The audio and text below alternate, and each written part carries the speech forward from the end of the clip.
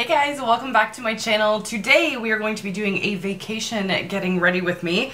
I just showered, which is why my hair is sopping wet, and gonna put my makeup on for the day as I get ready, so you'll have to excuse if the audio is not as good as it normally is. I don't have a microphone or anything here on vacation with me, but I wanted to do a full getting ready with me, including my hair, because you guys have seen on Instagram, if you're following me there, that I've been wearing my hair in its natural curly kind of state, and many of you are wanting to know how I achieve that look while I'm down south, because I'm currently in Hilton Head Island in South Carolina, which is my favorite place to be. I've been coming down here since I was 3 or 4 with my family, and now Sean and I also venture here together for our vacations as well. It's just the best place on the planet.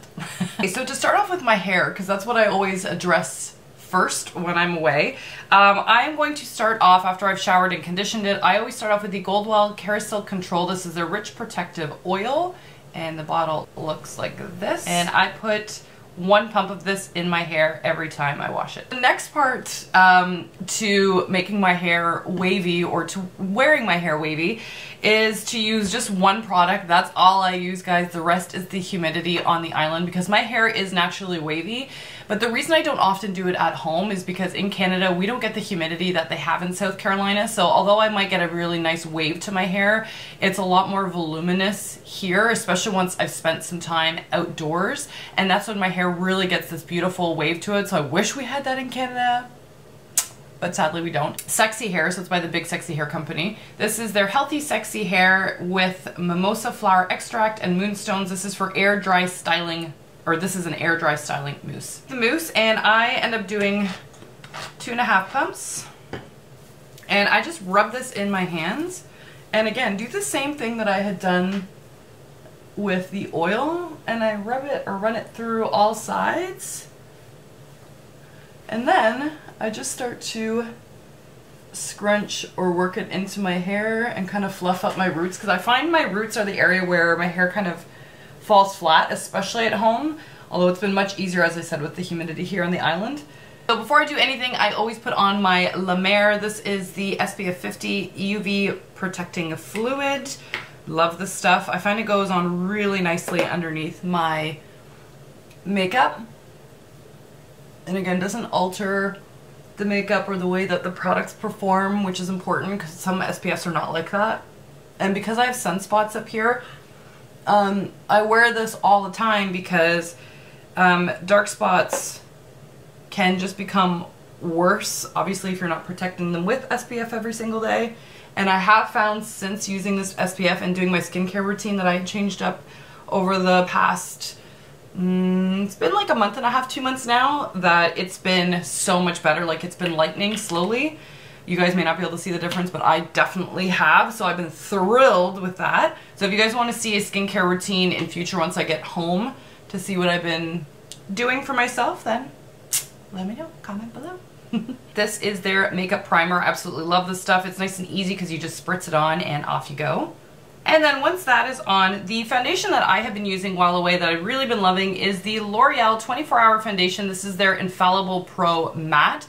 I am color number 104 in Golden Beige. Now, it may not match as I put it on now, solely because I just applied, sorry, self-tanner. I've been using the Saint Tropez Purity self-tanner, which, oh my god, if you guys haven't tried it, game changer. I'm going to take my Tarte Shape tape, and I'm going to put a little bit of it on my dark spots, just because I find they're not totally covered. And then I'm also going to put it under my eyes as per usual. Now, the newer part to my routine that I wasn't doing, so this could be a bit of a gamble, is I was using the Max Pressed powder in NC20 to set my face. A dear hubby of mine was putting on some aloe in the bathroom and accidentally knocked my pressed powder all over the floor, and it shattered into 2,000,000 pieces. There wasn't really much of it left anyway, so it's not a total loss. So anyway, I went to the local CVS here, and I picked up the L'Oreal Infallable Pro Matte Powder. This is Air Fine Texture, apparently, 16-hour wear. This is color, I don't know. They don't say. I'm going to set my face with this. Again, I know my face is a different color than my neck right now. We're just going to roll with it, guys. Don't panic. Everything whole workout. Next, I have an old school bronzer that I've been using for years and years that is broken, so we're just gonna, oh, the top's broken anyway.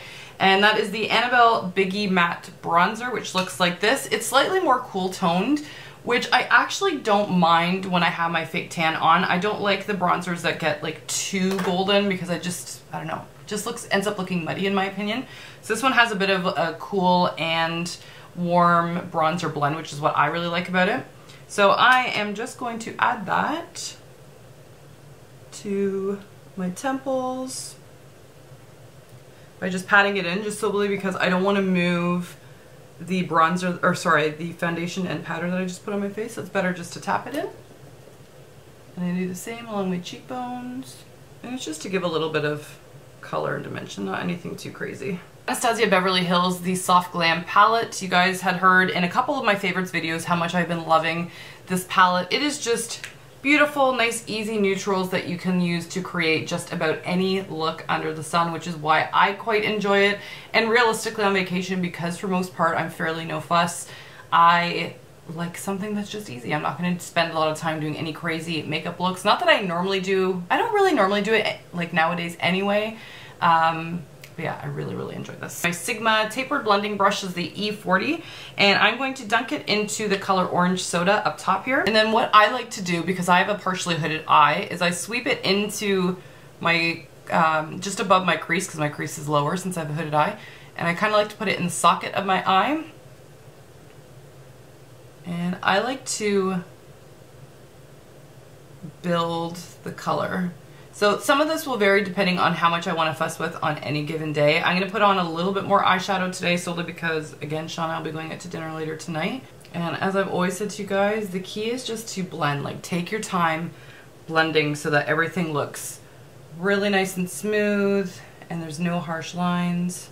And once that's done, I'm going to go in with another Sigma brush. This is the E25.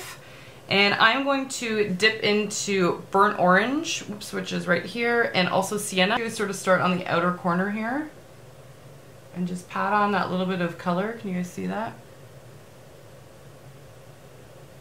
And fluff that in towards the lash line. And then start bringing it up to the crease or that socket area again. And then start fluffing it back and forth. Okay, next I'm going in with the Sigma Smudge brush. It's this little teeny tiny one here. This is the E21. And I'm gonna go back in with the original burnt orange color, like this one right here. And I'm just going to put it along my lower lash line. And I'm just connecting it to what I've done up here on the side. I just find it always looks a little bit more natural rather than just stopping your eyeshadow up top. I always think it just, personally, I think it looks a little bit more finished. That color's on, I go back in with the E25 brush that I use the two colors together with, and I just like to smudge under the eye just to make sure everything is blended and there are no harsh lines. Okay, now once that is done, I like to go in with mixing two shades again. I take on a smaller Sigma brush again. This is their E47 crease brush. I love this. This is like my favorite brush. And I go in with the color Rustic and Cypress Umber, and I just do one dunk in each. And I like to go in the same spot that I did with the tapered blending brush. So I kind of go on an angle here and just pat that darker color on, bring it down to the lash line, and then with the tip, I sweep it into the crease as well. And I find it just defines the eye really nicely. Because I actually forgot a flat brush to put on some shadow in the middle, what I've been doing is just using my finger, my ring finger, and I've been going in with the color Rose Pink, and I just dunk my finger in there, and I've been popping it on my lid. That is an extra step which you certainly don't have to do, but I'm going to take this Tempera color, which is up here, and I'm going to dunk this really teeny tiny brush in. This is the Morphe 515. I like to personally just put it right under my brow bone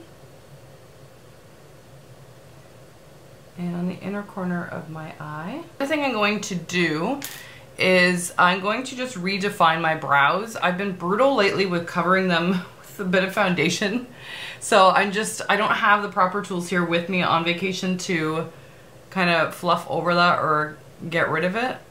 So I'm just going to trace lightly over with my Annabelle Universal Medium Brow Pencil. Get my brows back since I covered them. So once the eyes are semi-complete, what I like to do from there is go in with blush. So I've been using the Too Faced Love Hangover. Yeah, they're Love Flush blushes. This is the color Love Hangover. This is one of their travel sizes that I picked up because, again, I don't want a lot with me on vacation. So I just dunk a Sigma brush in there. This is their dual fiber powder blush brush. This is the F15, my apologies. And what I like to do is where I've got my bronzer kind of finishing is where I like to fluff on just a little bit of blush. I know some people don't always like to put blush on. I personally love the flush of color it provides. I just, especially if you're gonna put on foundation, I don't know, I feel like, just personally for me, I don't feel like it looks finished without that little flush of color. I just prefer it. Once that's done, oh my gosh guys, I have a new favorite highlighter. It's so bomb. I've been using the Becca highlighter. This is the color Vanilla Quartz. Are you ready for this? Look at that. Oh, it's almost white. It's this very pearlescent sort of creamy color. It is beautiful. I love it both on the skin coloring I have right now with the tanner and also just when I'm completely fair. And I actually forgot my highlight brush, so I've been using a eyeshadow brush. This is the Sigma Taper Blending E35, and I've been dunking it in and just putting it lightly over top on my cheeks. You guys, can you see that? Ooh, I love it. So pretty. It's just so pretty. For those of you that might be newer to my channel, some of you have been asking me about my long lashes. I've talked about this in Getting Ready With Me videos in past, but I use an eye serum called Eye Envy. That is what it looks like there. It is a Canadian-based brand. You can buy it online from wishboutique.ca, I believe. And for those of you that are in the US anyway. And I just swipe it along my lash line. I've been using this stuff for over a year now. And that's all I've been doing with my lashes. Now I only put the serum on like once every 3 days or so, and it's kept the length of them. Back in with my L'Oreal Lash Primer. You guys know this is the stuff dreams are made of for me. Like, I just love it. And then once the lash primer's on, I'm going in with my fave mascara, the L'Oreal Voluminous. This is an oldie but a goodie. I use the color Blackest Black. And I'm gonna go in with that on my lashes. Annabelle Self-Sharpening Eyeliner. I love that it's self-sharpening and I don't have to carry around a sharpener everywhere. And this one's also waterproof, so it doesn't smudge, it doesn't go below my eye or transfer, which I love. And recently, normally I've been putting it around my eye, but I know some of you have been commenting saying that I shouldn't. So I've been trying it. And I've just been putting it under my tight line, which is under my upper lash line. I have not been putting it on the lower lash line because so many of you have been complaining that you feel like it, or not complaining, I shouldn't say that, that's the wrong word. You've been suggesting that it makes my eye look smaller when I put the liner on my lower waterline.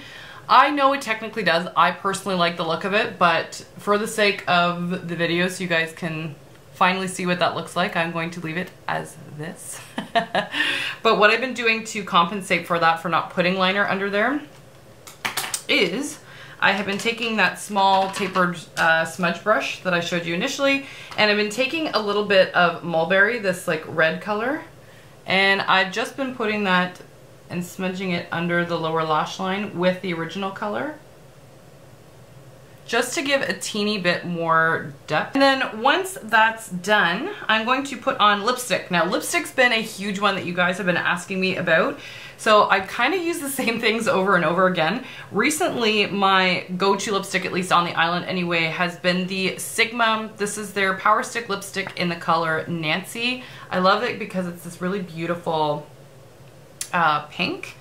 So I put this on first. Now once that's on, I do my favorite part, which is put this lip topper. This is Skinny Dip by Jouer. It is this really beautiful sort of gold reflect color. I do just to give the appearance of fuller, plumper lips. I mean, my lips are pretty full anyway, but just to amplify that is I put a little bit in the center. And then once that's on there, I then go in with a very well-loved MAC lip glass. This is actually, I think it was from the Mariah Carey collection. Yeah, Dream Lover. But I mean, any kind of clear type of glass will do. This one has a little bit of reflect in it as well. And I put it on top. And then again, in teeny tiny form, I have the makeup, Skindinavia makeup setting spray. Again, I bought a little teeny tiny one. They often give these ones away when you purchase their setting sprays. I don't know why, they just give you a travel size. So I love it. So again, less stuff to bring, it's not as big. And I spritz, oops, this everywhere.